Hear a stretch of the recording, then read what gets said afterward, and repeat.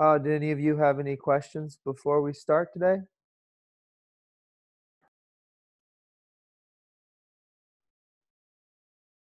Okay, it says Claire is talking, but I don't hear her voice.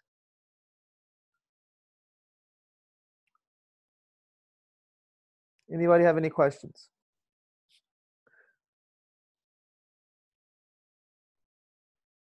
No? Okay, I am going to start the lecture. We're going to be discussing chapter 11 today. And then tomorrow, Friday, at 11 a.m., I will give another lecture on chapter 11. It'll just be working problems from the end of chapter stuff. As I had said a week ago, we had to meet two Fridays, um, in order to have enough time to get through the material. If you recall, last Friday I gave a lecture. Of course, I post them online so you can see them if you can't attend live. And so tomorrow we'll finish up chapter 11. And then next week we will have Tuesday and Thursday for chapter 12. And then the following week is finals week. Sometime within the next week, I will post a practice exam for exam 3 and with the solutions to the practice exam, just like I did for exam 2. All right, let me share my screen and let's discuss chapter 11, which is stockholders' equity.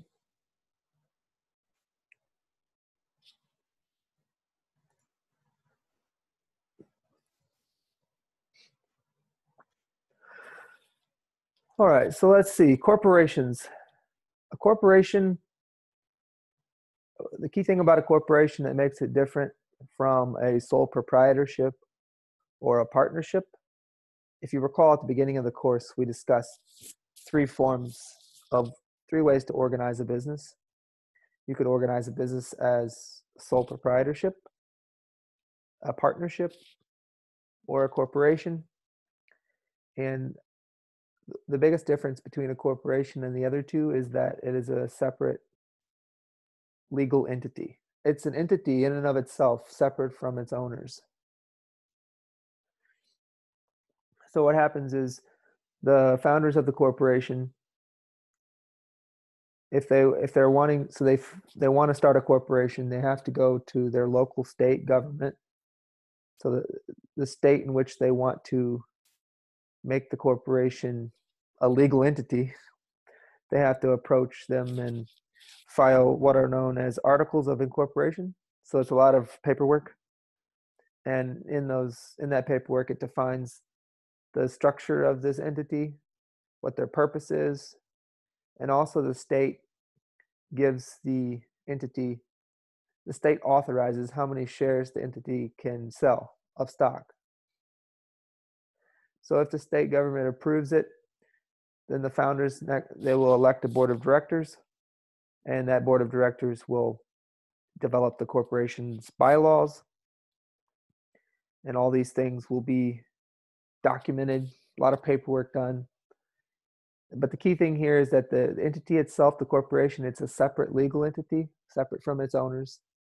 And in order to establish a corporation, you have to approach the state government, the state in which you're located. A lot of corporations are actually incorporated legally in the state of Delaware.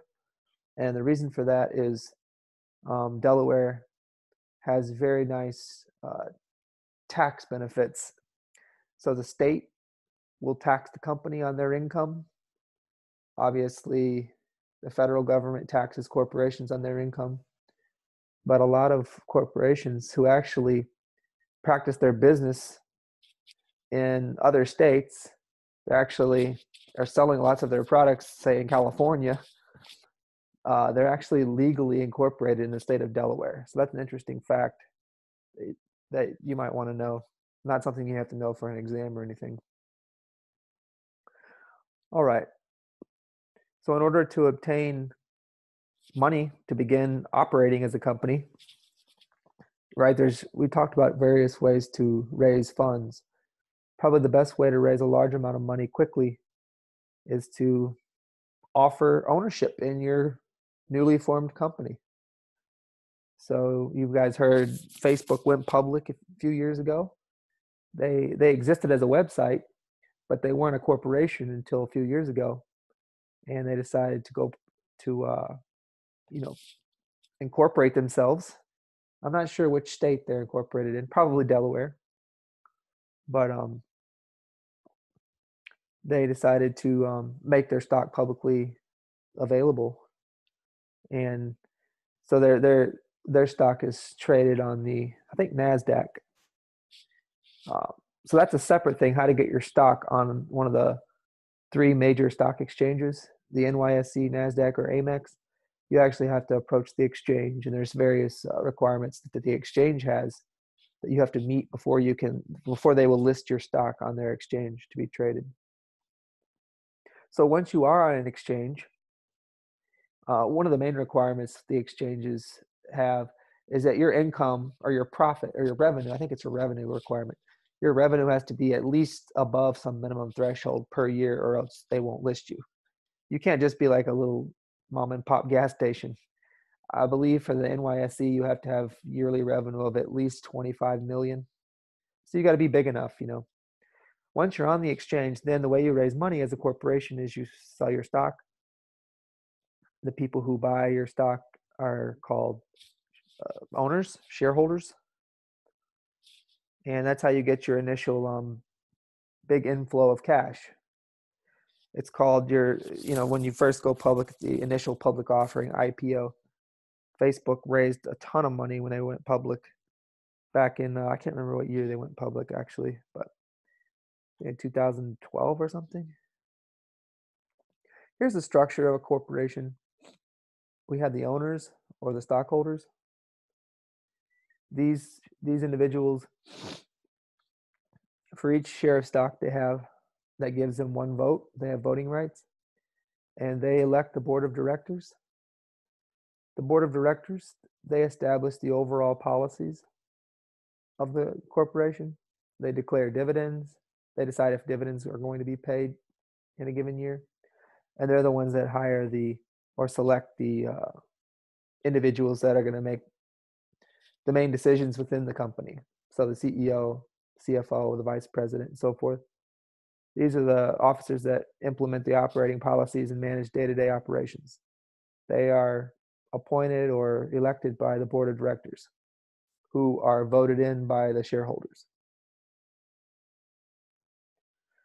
And then these individuals, we will hire employees, and the employees are the ones that execute the management's operating plans and procedures. So this is the hierarchical structure of a corporation.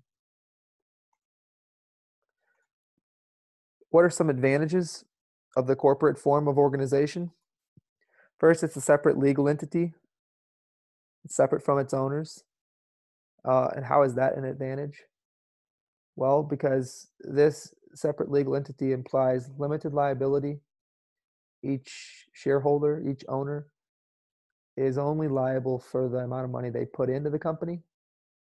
They're not liable for any corporate debts. So if the corporation goes bankrupt, because it's a separate legal entity, any liabilities they have that can't be satisfied by the assets that they have, so there's an excess of liabilities over assets. If that happens and they go bankrupt, they owe a bunch of money. The individual owners aren't liable for those debts. Those debts are not the owner's debts. They're the corporation's debts.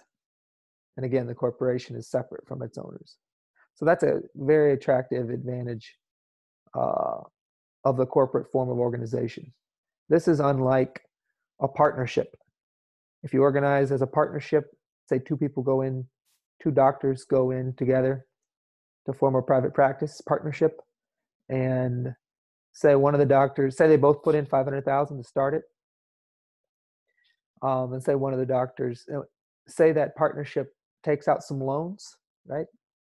This practice takes out some loans, and say 10 years into the practice goes bankrupt. and say one of the doctors passes away. The other doctor, guess what? Is he liable for only the 500,000 that he initially put in? No, he's liable for the 500,000. He's liable for any loans that the partnership has, because he's not separate from the partnership. He is the partnership. The partnership isn't a separate legal entity outside of him. So this is one with a corporation, it's different. It's a little less risky. Another advantage is when you organize as a corporate form, there's nice transferability of ownership. So if you want to increase, so if you're an owner and you want to sell ownership, you just go and sell your stock on the exchange. Somebody else will buy it. If you're not an owner and you want to own part of the company, their stock is publicly traded. You can go buy it. You can buy as much as you have money to buy, subject to some constraints, which we won't go into here. Also, suppose the CEO passes away. Some of the key shareholders die. Does the company die? No, it's a separate legal entity. It's still the company, even if all the owners die. Just have new owners. The company still exists. So continuity of existence. And companies have a great ability to raise capital quickly because of these public exchanges that they're listed on. What are some disadvantages of the corporate form? Corporations are big, so there are a lot of costs. They're subject, their income is subject to being taxed. And so this is something that's known as, I don't think the PowerPoints go into detail about this, but I will. Double taxation is one of the often cited disadvantages of the corporate form of organization. What do we mean by double taxation? Excuse me. So every dollar the company makes as income, so $1 of net income, is taxed by the federal and state governments, and so that's the first taxation, and here comes the double taxation. And assuming the corporation pays part of this dollar as a dividend, which they do not have to do, by the way. Companies don't have to give dividends, but a lot of them do. So whenever they pay part of this dollar as a dividend to their shareholders, to their owners, guess what? The IRS, or the federal government, taxes this as part of their being the owners' individual income. So the dollar is taxed as corporate income by the federal government at whatever tax rate they impose. Under Obama's presidency, the tax rate was 35%. Under the new presidential regime, the tax rates have dropped all the way down to 15%, I believe. And then once the company pays, if they pay a dividend out of that dollar, then say you get a dividend. Is that taxable whenever you file your tax return? Of course. That's one of the questions on the 1040. Your 1040 tax. I don't know if you guys have ever done taxes, but if you have done taxes, you know what the Form 1040 is. It's the form you fill out for your taxes. And one of the questions is, did you receive any dividends? If you did, you're going to have to pay tax on it. So this dollar gets taxed twice. So that's a big disadvantage of the corporate form of organization. Obviously, companies are subject to lots of regulation, supervision. All right, let's see. Each of the following is an advantage of the corporate form, except Anyone have any idea? You can just put it in the chat.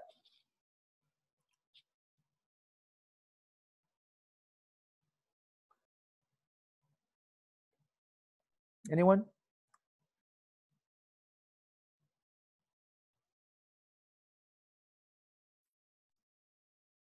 Mark says taxation. Right, that's a disadvantage. The other three are advantages. Thank you, Mark. All right, let's talk about stock. Par value. What does par value mean? So par value is a term that in the early history of the New York Stock Exchange, which was the first exchange to essentially be that middleman between company and potential shareholder. It's the one which facilitated that exchange. Par value at that time was determined by them, and it had more significance than it does today. Today, it doesn't have much significance. Back then, it had some legal implications. So if a company gave you a share of stock and the par value was, say, $10, that means that and I'm not a history buff, but I believe that had some significance in the sense that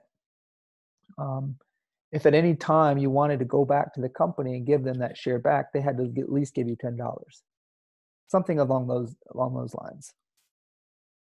But today, par value doesn't mean that at all. Par value actually doesn't really have a meaning.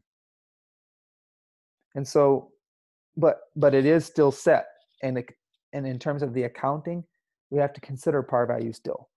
I believe it's just because back then, when things first started, par value was of significance and the rules were created around that. And now that par value is of little significance, the rules haven't been changed to address for that. So what's happened then, the companies, they are allowed to set the par value, or the state government in which the company is, whatever state the company is incorporated in, that state gets to tell them what par value they can set, but usually the states allow the company to set the par value since it's of little significance today. So companies usually set the par value very low, like a number 0.01, 1 cent. It's not related to the market value or the issuance price. In fact, some companies set the par value really, really low, like Starbucks par value. Each share, the par value, they set 0.000001, something like that. And some states permit companies to issue stock with no par value. All right, there's two types of stock the company can issue. Two types of capital stock. We'll talk about it's common stock and preferred stock. But regardless of which type, this needs to be understood. So there's this number of shares that the company is authorized to issue. This is set by the state. The state tells them how many shares they can issue. It's the maximum number of shares. Now, what happens if they issued all the amounts that they could issue? So suppose they issued 1 million. They want to issue more. Well, then they have to go back to the state and ask the state if they can be authorized to issue more. And the state usually agrees and says, yeah. So the number of authorized shares is the maximum amount they can issue. And then we have the shares that they've issued. So say they issue 800,000. These are shares that have been issued to the shareholders. The shareholders, at one point in time, they were sold to the shareholders, which means that 200,000 of the authorized shares have not been issued, have not been sold. All right. Now, of the shares that have been issued to the shareholders, we have, say, 700,000 of them are outstanding, which means the shareholders still own them. And what about the other 100,000? If the shareholders don't own them, who owns them? The other 100,000 are shares called treasury shares. These are shares the company has bought back from the shareholders. If they bought the 100,000 back, then in this example, the company still could issue these 200,000, which they haven't issued, and they could reissue these 100,000 of treasury shares because they bought them back. So that's the idea. So understand what authorized shares are, what issued shares means, unissued, outstanding, and then treasury shares. So two types of capital stock. There's common stock and there's preferred stock. The basic type is common stock. If there's only one type of stock, some companies only issue one type. It's going to be common stock. But often companies also issue preferred stock. Common stock has voting rights. If you're a shareholder and you own common stock, you have several rights. You have voting rights. You have the right to receive dividends. You have the preemptive right to purchase new shares to maintain proportionate ownership in the company. So that's a key thing. This right prevents your ownership in the company from being diluted. Right? What if you currently so it prevents your ownership from being diluted. So this right does this. So what if a company, say there's 100 shares outstanding.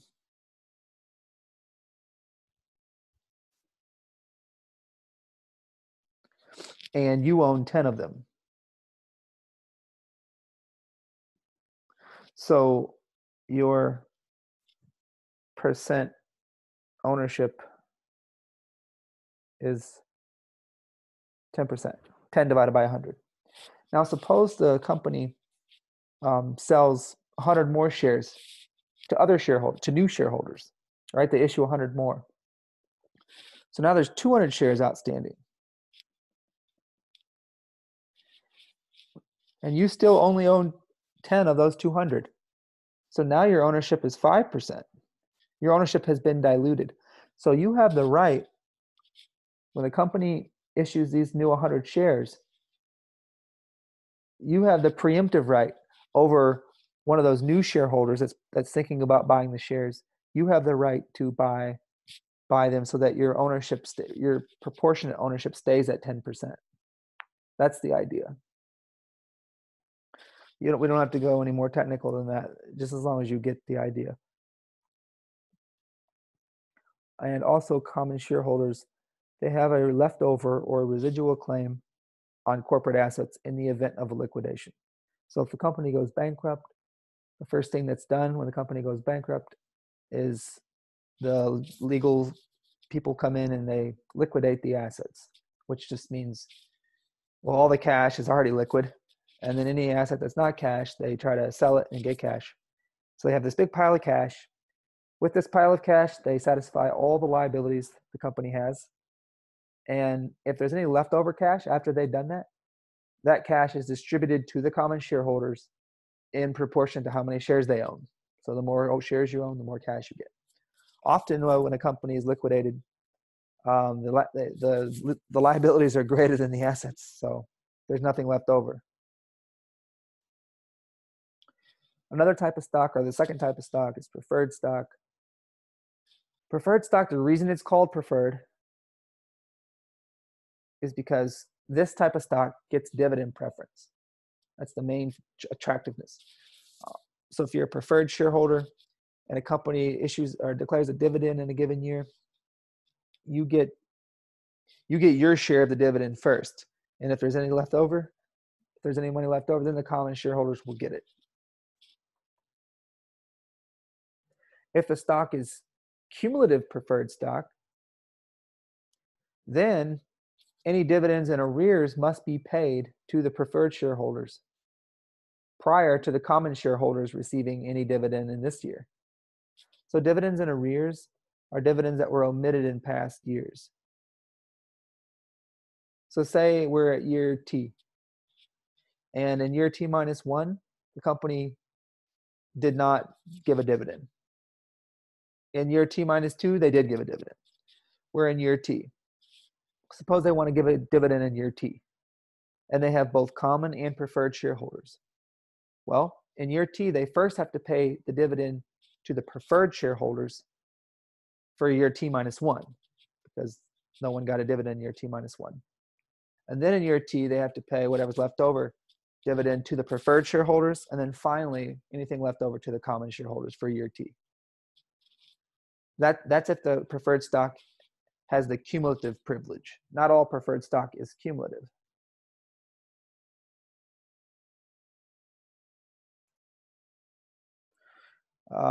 Asset distribution preference. If you own preferred stock, you have preference over the common shareholders in corporate liquidations. And then there's other features of preferred stock. Some preferred stock can be convertible into common stock. Like if you have 1 share of preferred stock, it could be convertible into 3 shares of common stock, something like that. You could have access to special dividends if it's called participating preferred stock, and so forth. Don't worry about this too much. This is a poorly worded question. Which of the following applies to common stock relative to preferred stock? The question's implying that, which of these things applies to common stock but not to preferred stock? That's not the right question. So I would say, which of the following is true of common stock?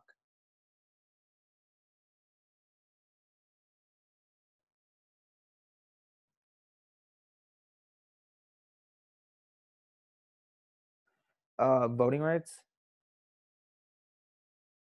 shares in the corporation's net income, the right to a dividend if the company decides to give a dividend. But what is not true of common stock is dividend preference. They don't have dividend preference over preferred shareholders. So D is right. A and B are both right. So D.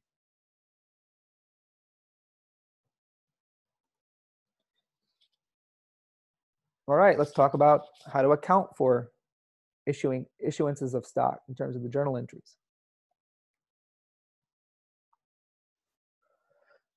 All right, here's an example. Assume Lester Corporation issues 100 shares of $100 par value preferred stock for $13,000. Notice $100 par value per share times 100 shares is $10,000, not $13,000. Suppose they also issue 100 shares of no par. Don't worry about this. No par common stock for $3,000. So there's 2 journal entries here, one for the preferred stock issuance, one for the common stock issuance. Let's do the first one. We're going to debit cash for $13,000. Lester receives $13,000 in cash. Then we're going to credit preferred stock for the par value. 100 shares issued times $100 per share. So credit preferred stock for $10,000. And then we need another credit. We're going to credit additional paid in capital preferred stock, $3,000. Or paid in capital in excess of par value preferred stock. That's another way to say it. Abbreviated APIC, additional paid in capital. Or you can call it paid in capital in excess of par.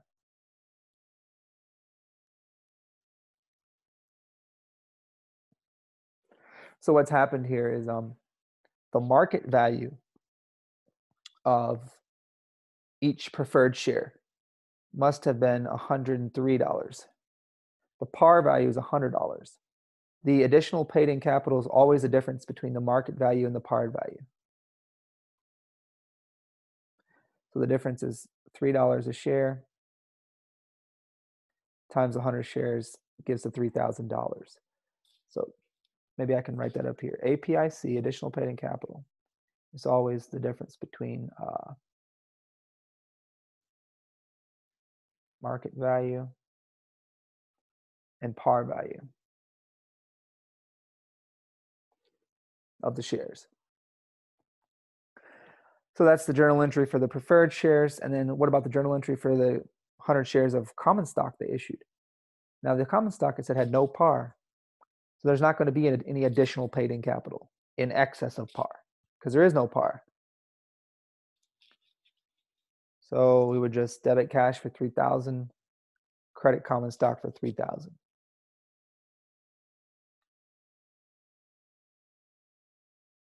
Notice that up in the first journal entry, preferred stock is credited for par value. Second journal entry, common stock credited for essential. Well, in this case, there is no par value, but you could think of it as par value. You don't credit preferred stock for market value. That would have been 13,000.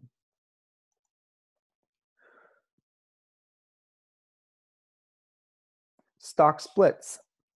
What's a stock split? Well, we have two types. We have a forward stock split and we have a reverse stock split. Forward stock split just increases the number of outstanding shares, and each share proportionately reduces in value.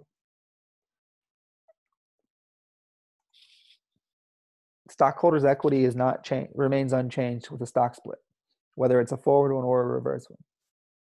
So here's a forward stock split example. Savannah issues a 2-for-1 stock split. At the time they say that they're doing a 2-for-1 split, there are 2,000 shares that are outstanding. Each share has $1 par value, and it's common stock that's outstanding. So all that means is if you own a share, you now own 2. So after the stock split, that's a typo, there are 4,000 shares outstanding. And yeah, so if you own a share, you now own 2, but each of your 2 shares now is worth, instead of $1 each par value, it's 50 cents par value each. So your overall ownership dollar-wise hasn't changed. Hopefully that makes sense. What's the value of Savannah Corporation's common stock before the stock split? What's the value of Savannah Corporation's common stock after the stock split? Same value, right? Those are the same. That's a stock split. And it doesn't have to be a 2-for-1. It can be a 3-for-1. It can be a 4-for-1. You might wonder, what are some reasons why companies would want to split their stock? Often what happens is when they split their stock, since that by definition makes it so that there's more shares outstanding, just by definition. And so what happens is the market value per share. Not only does the par value per share by definition just decrease, but the market value per share decreases proportionally as well. And so companies whose stock price gets really high, for example, take Apple, maybe back in the mid-2000s, 2010, I believe, their stock price had gotten really high, up around $600-700, and the average person couldn't afford to buy a share of Apple. And so they did a stock split to bring the price per share down in line with the market value would drop after their stock split to a number around $80-100 where somebody could actually afford to buy a share. Now that's not as necessary to do because most brokerage houses, you can buy fractional shares. Before you could only buy a whole share, integer values of shares. But now you can buy fractional shares. So it doesn't really matter what their price is per share. Say the price for a share is $1,000. If you can only afford $100, you just buy 1/10 of a share. And you can do that now. So now that reason doesn't exist as much. There are other reasons why companies may want to split their stock. The book talks about them. And then, of course, the reverse stock split, this increases the company's par value and it reduces the outstanding shares. So for example, if they issue I don't know how you would state it, like a 1-for-2 instead of a 2-for-1. If they issue a 1-for-2 reverse stock split, suppose Savannah issued a 1-for-2 reverse stock split on their 2,000 outstanding shares. After the stock split, there are now 1,000 outstanding shares, and each share's par value is $2. So again, owner's equity doesn't change. If you had a share before the stock split, then after the reverse stock split, you now have half of a share, but your half of a share is worth twice as much as your whole share before. So you have the same amount. I can give a reason. There's a big reason why companies will do a reverse stock split that I can talk about that I think you might find interesting. It's not on the exam. One of the main requirements that the New York Stock Exchange and NASDAQ have for a company to remain on their exchange and be publicly listed is their stock price has to maintain a minimum level. So if their stock for the NYSE, I believe it's $5 a share, or it might be $1 a share. If the stock price falls below, say $5 a share, and remains below $5 a share for more than 90 days, the company gets delisted and no longer can be traded on the exchange. And so if a company's stock price is doing poorly, they'll just do a reverse stock split, and that'll make the market value shoot back up, and it'll keep them above that minimum so that they don't get delisted. Because that's a death sentence for a company. If you're delisted from one of these major exchanges, it's so hard to raise money via selling your stock. You could still issue bonds to raise money, but all right, treasury stock. What is treasury stock? Treasury stock, these are shares of stock that the company has already issued, so they're outstanding, but then the company bought them back, so they're no longer outstanding. Why would the company buy back shares? There's a little excerpt in the book. I can't remember what page it's on. It's in chapter 11. It gives several good reasons, interesting reasons. You should read them of why a company would repurchase, buy back shares that they've previously issued. So I won't talk about those now, but let's talk about the accounting for it. I won't talk about the reasons why they would do it, but here's the accounting for it. So suppose the company buys back 200 shares of its common stock, and they pay the shareholders $15 a share to buy them back. 200 times $15 is $3,000. So $3,000 worth of treasury stock they have. So they would credit cash, $3,000, because they gave up cash, and then they would debit treasury stock. So treasury stock is a contra owner's equity account.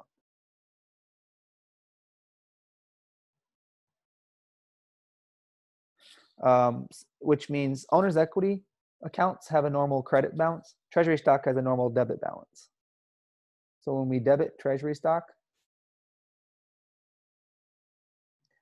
we are increasing treasury stock, but we're decreasing owner's equity. We're buying back ownership. So no longer the owners of our company, we've reduced their ownership by $3,000 when we buy the treasuries, when we buy the stock from them. That's what treasury stock is. Now, what happens if we have these 200 shares that we bought back? What happens if we resell 100 of these 200 shares for $20 a share? What's the journal entry? Well, we're going to debit cash for $2,000, 100 times 20. And we've just gotten rid of our treasury stock. So we're going to reduce treasury stock with a credit, but we can't credit treasury stock for more than what we originally paid for it. So we credit treasury stock for what we originally paid for it. What did we originally pay for these 100 shares that we're now reselling? We originally paid 15 to buy them back. So we credit treasury stock for 100 times 15.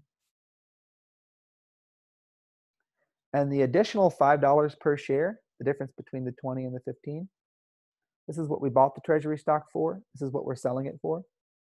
This difference of $5 a share times 100 shares, $500. It's just additional paid-in capital treasury stock.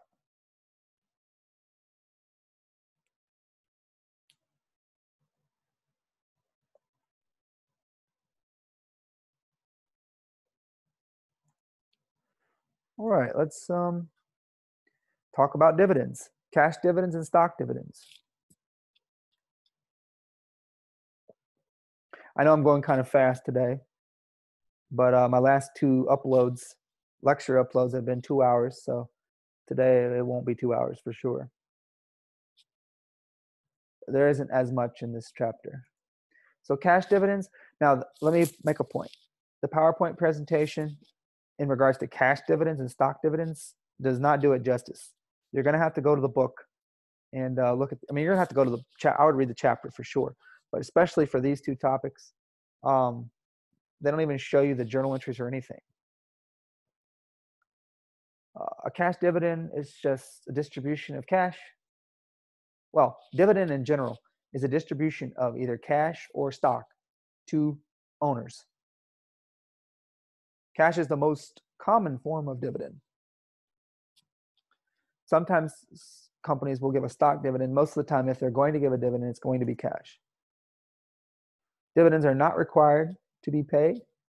However, once the company declares that they're going to pay the dividend, then they have an obligation to do so. So they do become a liability once they are declared. And don't even look at this journal entry.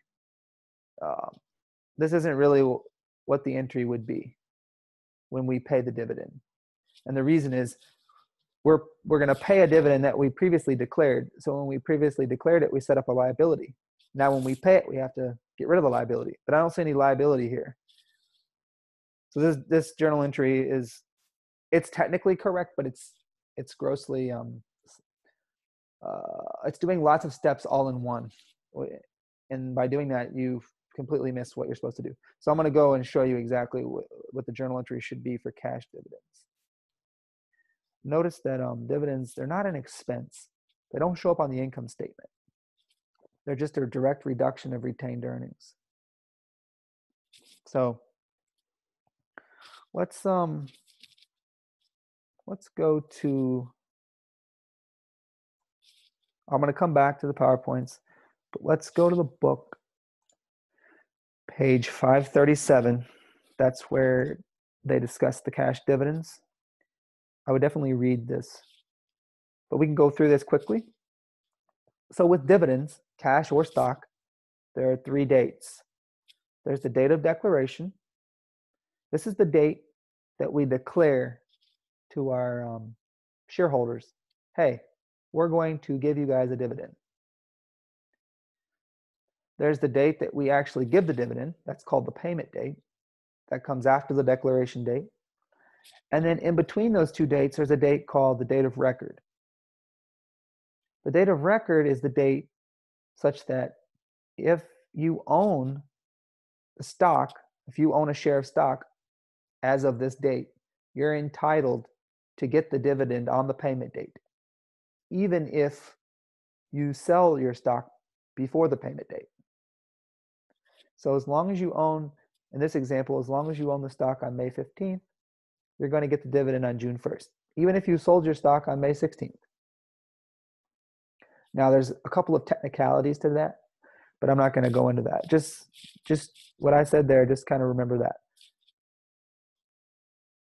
So what that means is if you find out a company has declared a dividend, say you don't even own this company's stock, but you find out via social media or via just looking online, hey, Apple's paying they declared a dividend on April 25th, and they're going to pay it on June 1st.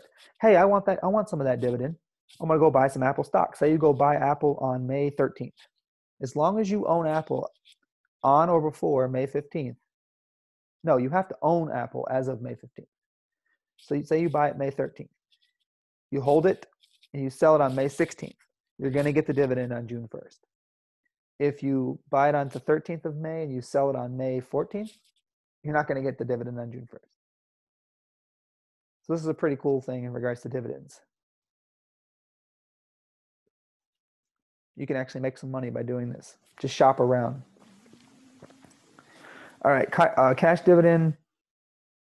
Let's just go to the journal entries. So here's an example. Suppose a company has 1,000 shares. Each share is $100 par value. And say they have 1,000 shares of preferred stock and 6,000 shares of common stock. outstanding. The common stock has a $10 par value per share. The preferred stock has a $100 par value per share. But the preferred stock is 6% preferred stock. The 6% is talking about dividends. In other words, if the company Smith & Sons decides to declare a dividend, the preferred shareholders are entitled to 6%, a 6% of par value per share dividend times the number of shares to get the total dollar value. They're entitled to that first, and if there's any money left over, then the common shareholders will get some. So let's just say the company, let's make this simple. Let's say the company declares, the way the question would word on an exam, so this is actually giving it to you a little more detailed, but on an exam it would just say, suppose the company declares an $18,000, they're going to pay $18,000 dividend. And the question is, how much go to the preferred shareholders and how much goes to the common shareholders? Well, the preferred shareholders would get 6% times $100. So that's $6 par value. So $6 per share dividend. And there's 1,000 shares of preferred stock outstanding. So the preferred shareholders would get $6,000. And you're like, okay, there's money left over because they're paying an $18,000 dividend. So the rest goes to the common shareholders. The other 12,000 goes to the common shareholders.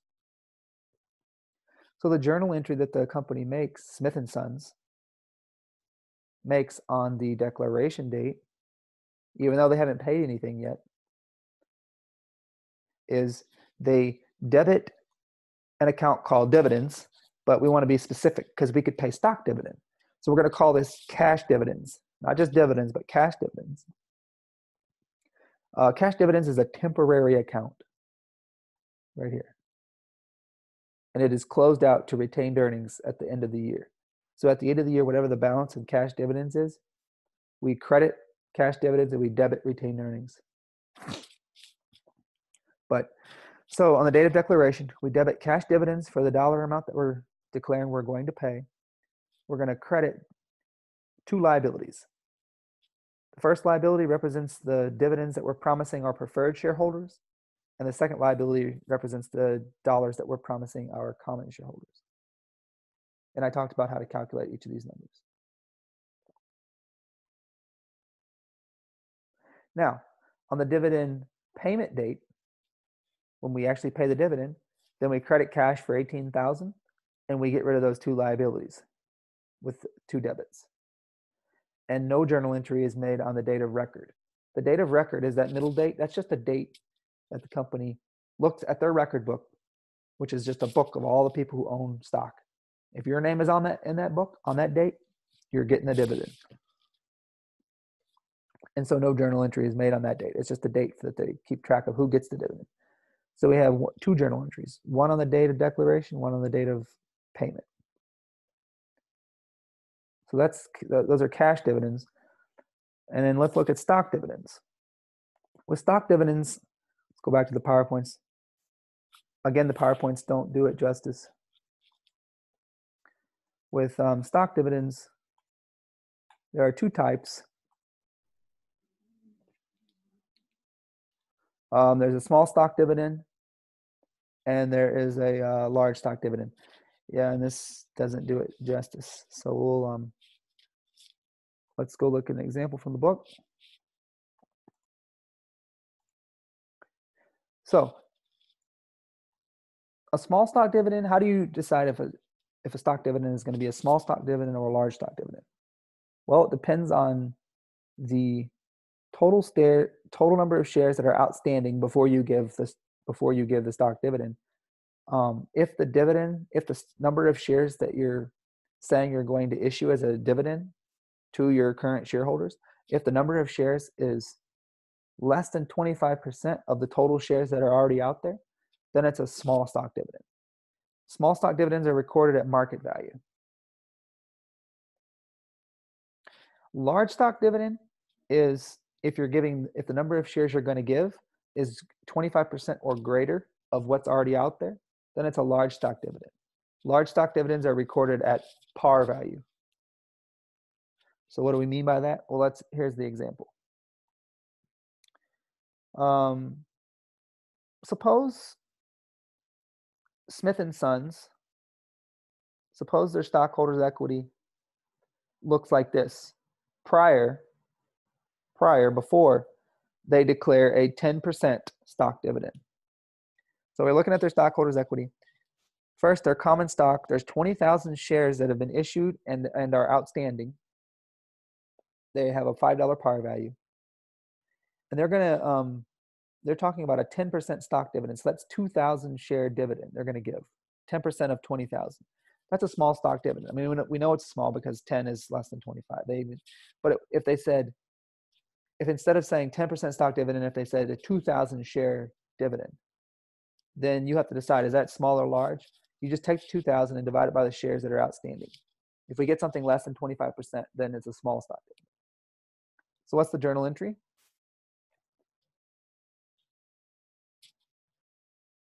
Remember, stock dividends are recorded at market value. Small stock dividends are recorded at market value. Large stock dividends are recorded at par value. So the journal entry, we're going to debit an account. Instead of cash dividends, we're going to debit stock dividends for market value. 2,000 shares times not the $5 share par value, but the $11 per share market value. So you have to go look at the current market value of the shares. So we're going to debit stock dividends for $22,000, 2,000 shares times the market value per share. This is on the date of declaration. When we declare we're going to pay a stock dividend, it's a small stock dividend, on the date of declaration, before we've actually given any shares, we make this journal entry. Debit stock dividends for the market value. Credit an account called stock dividend distributable. It's kind of like a liability, but it's not. It's not a liability. It's an owner's equity. It increases owner's equity. It's a temporary account. Once we pay the stock dividend, then we're going to reduce this account. So we credit stock dividend distributable for the par value. So the 2,000 shares times the $5 a share. And then the additional amount is credited to additional paid-in capital in excess of par.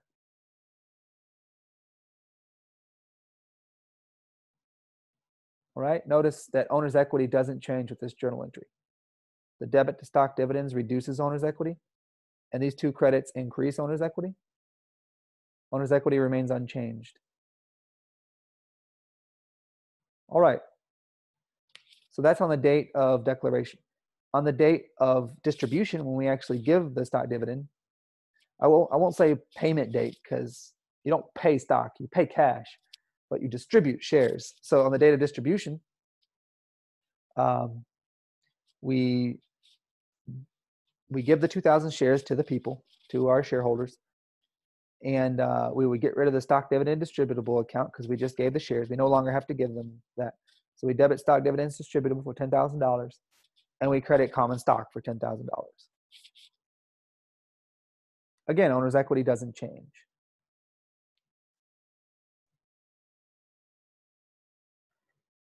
And then finally, at the end of the year, we get rid of this stock dividends account. We close it out to retained earnings.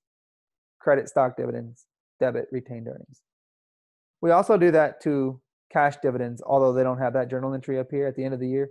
We would debit retained earnings for $18,000, credit cash dividends $18,000 to close out the cash dividends account. That's how dividends get into retained earnings. You close out these temporary accounts. All right. The key thing with a stock dividend, before stock dividend, total owner's equity, $185,000. Right? We had our $100,000 $100,000 of common stock. That's 20,000 shares outstanding times a $5 par value. Then we had additional paid-in capital in excess of par, 20,000. That was given to us on the previous page, right here.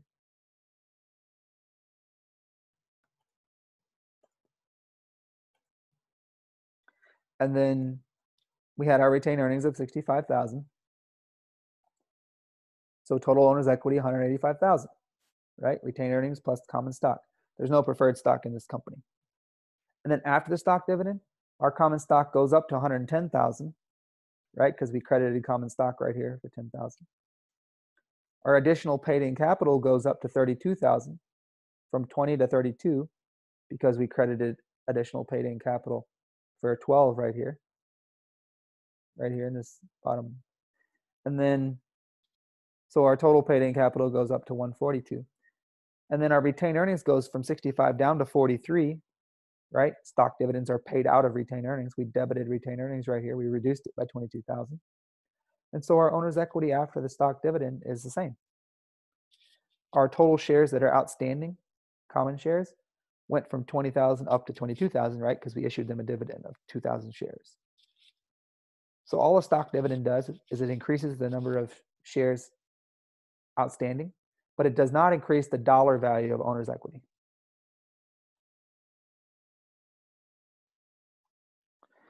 A large stock dividend, the journal entries would be very similar, only instead of recording them at market value, we record them at par value.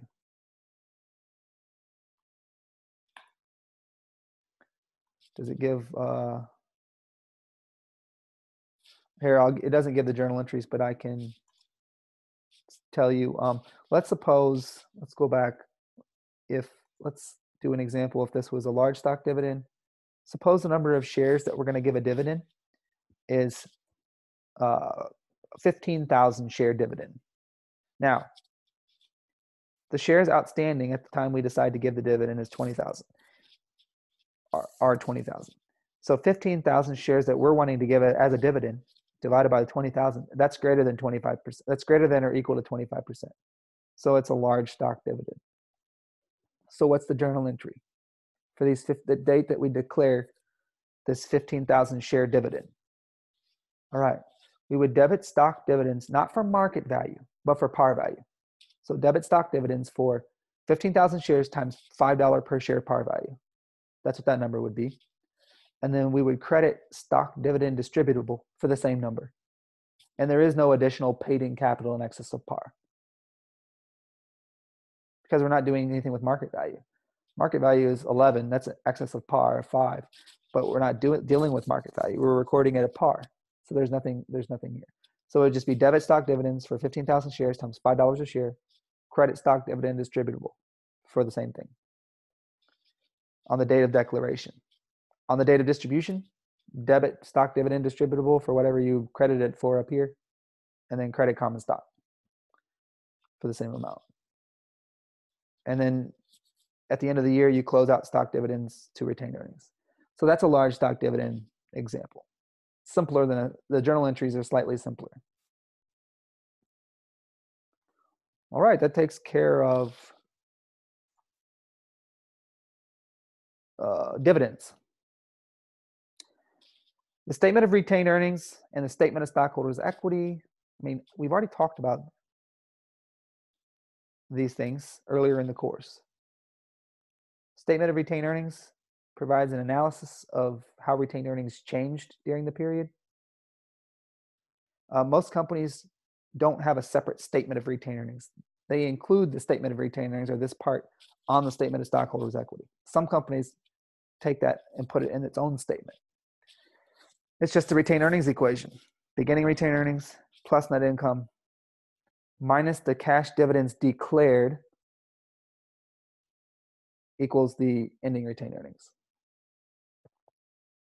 If you declare it, it's got to show, if you declare a dividend, it's got to go on the statement of retained earnings.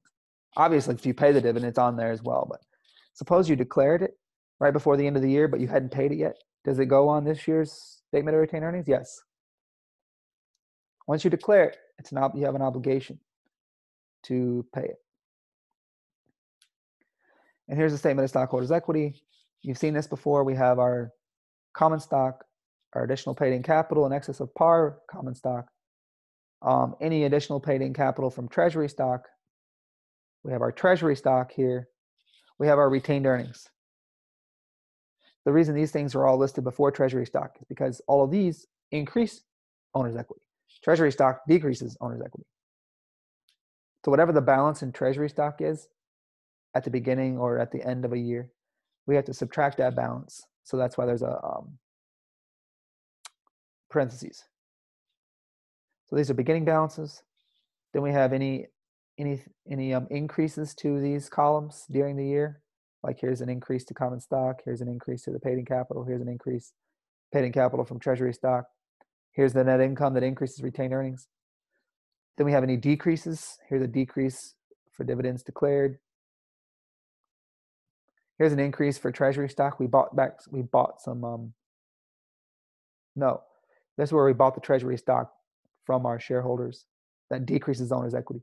Here's where we resold the treasury stock to our shareholders. If you recall, in the earlier example, we resold 100 shares of the 200 we had bought from them, and we recorded that 100 at $15.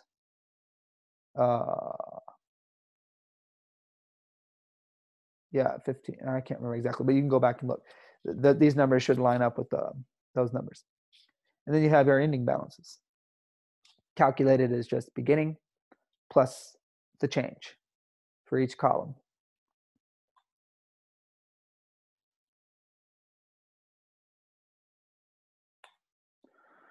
And then finally in this chapter, we usually, you can see the pattern in previous chapters. We leave the ratios and stuff for the very end. So in this chapter, we have return on equity, dividend yield, and dividend payout ratio. So these are 3 ratios that we use to analyze owner's equity. So a ratio of particular interest to both current common shareholders and people who are going to be potential shareholders or thinking about buying shares is return on owner's equity, return on common owner's equity. So the ratio return on common stockholders' equity, it measures the profitability of the common stockholders' investment in the company. Like if you give money to a company and get shares in return, it's an investment.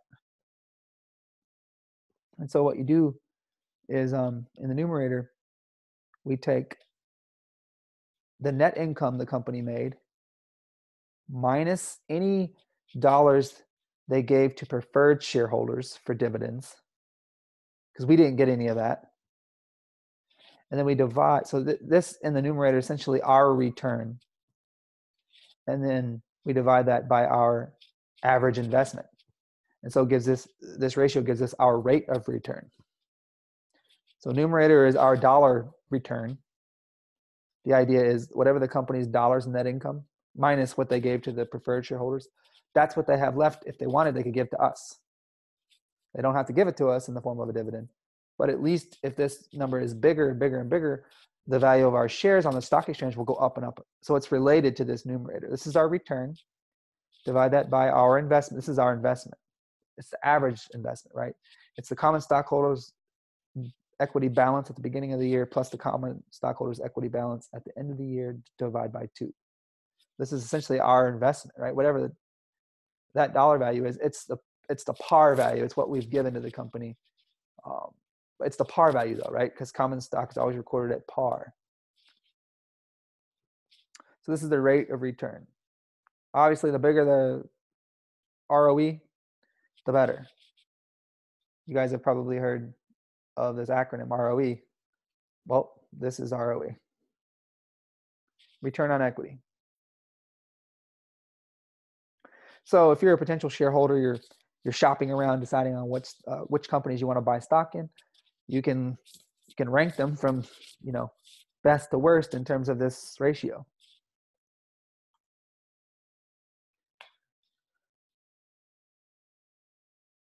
So some investors prefer to get a dividend because it's less risky, right? At least I know I get that as cash. And other investors, they don't want the company to pay them a dividend because then that means the company has to pay money out. They want the company to take that money and invest it in more profitable projects. And hopefully their stock price will go up even higher. So some people think if companies pay too many dividends, their stock price there's a ceiling. The stock price can't go up very high. It can't go up as highly as it could if they just kept that money and, invested it in more profitable projects. I'm an investor who kind of believes that. I'd rather just not get a dividend, just pour it back into the company, pour it back into their operations. Hopefully my stock will go up in value on the market and then I can sell it. So one measure of the dividend policy of a company is the dividend yield. The numerator is the annual dividend per share, and we divide that by the market price per share. So some companies give a dividend every year. In fact, the companies who give frequent dividends, they do it every quarter. So every 3 months, every quarter of a year, they give a dividend. But if you want to find this dividend yield, you take the annual dividend per share and divide it by the market price per share. The higher this yield, the more aggressive they are in terms of giving dividends. The lower this yield, the less aggressive they are in terms of giving. In other words, the bigger the dividend yield, the more dividends they give, the less dividend yield, the smaller dividend yield, the less dividends they give. And technically, the dividend yield measures the rate of return in cash dividends from an investment in the company's common stock. Right? Because this is your investment. You have to, for one share of stock, you have to pay this price. Suppose you buy one share of Walmart and it's trading for $50 a share. So there's your investment. How do you find a rate of return? You divide your return in dollars by your investment in dollars. So this is your investment. And then your return in the form of a dividend is whatever the dividend they paid for that share. So suppose you got a $5 dividend per share. And you paid $50 for this share and they gave you $5 in dividend for that share. And they do that every year, let's say. You only have to pay the 50 once though. So this rate of return annually is looks to be 10%. Not bad. No companies pay 10% dividends. That's a high number. Walmart is pretty good. They pay close to 3% usually over the course of a year. Every quarter Walmart gives about this much of a dividend. So over the year, you'll get the 3%.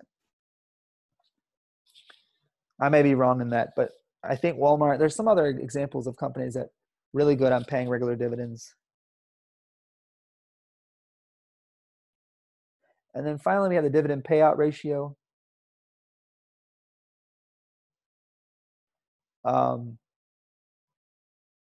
It just measures the percentage of the net income available to common shareholders that is paid out as dividends.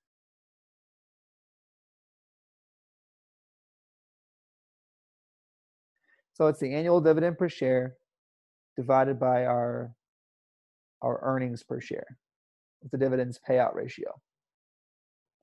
Our earnings per share, right, is our net income minus some stuff. Don't worry about the stuff you subtract. Divide by our number of shares outstanding, right? That's our earnings per share outstanding. So that's in the denominator.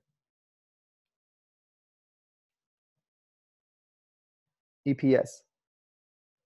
And then the numerator is just the company's dividend per share. Could be like $5 per share. Likely not that much. That'd be a lot. So you divide that by the earnings per share, and that gives a measure of the dividend payout ratio. What ratio of earnings for each share is paid out in the form of dividends? And this is a true statement. Growth companies typically have low dividend payout ratios. They don't want to pay out any cash they have from their operations, any income they have. They don't want to pay it out to their shareholders. They want to reinvest it, to fund additional growth. More mature companies like Walmart, for example, that don't have growth opportunities, they tend to have higher dividend payout ratios. So Walmart dividend payout ratio, much bigger than Facebook dividend payout ratio. I don't even know if Facebook pays a dividend. All right, select the correct answer. What's their ROE? Net income 100,000, average owner's equity of 400,000.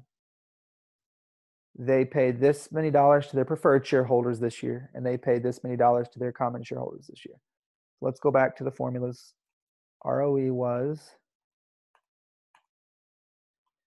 It's net income minus the money you've paid to your preferred shareholders divided by average owner's equity. So it's return on common shareholders' equity.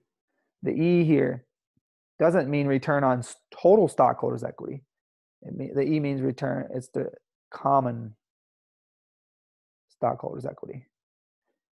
So that's why we take our 100,000 net income. That's the return on total equity. Subtract the dollars that we paid to our preferred shareholders. So the return on common equity is 80,000 divided by our average.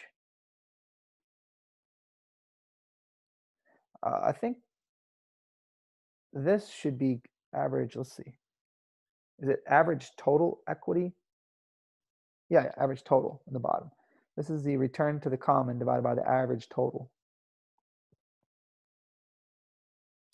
So 80,000 divided by 400,000.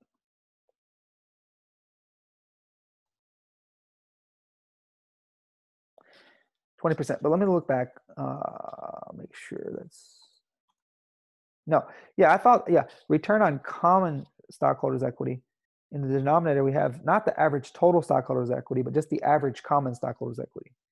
And so maybe that's kind of a problem here in the problem, because they don't give us the average common stockholders' equity. They didn't give us that. They gave us the average total stockholders' equity. So I guess technically there's not enough information to answer the question, but I think it's just a typo. All right, I believe that concludes this. That concludes stockholders' equity, Chapter 11. Are there any questions? I went quickly through the lecture.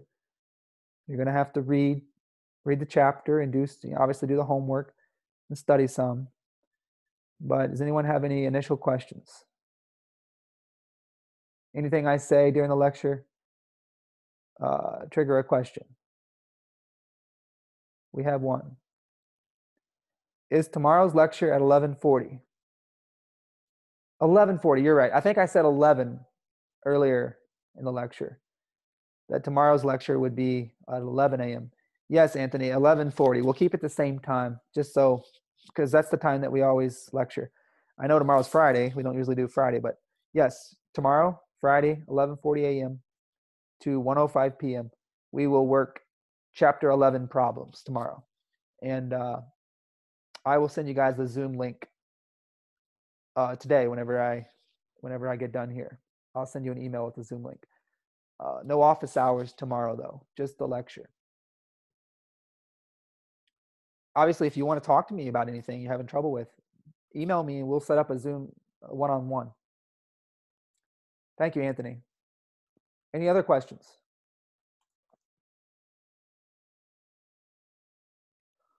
All righty then.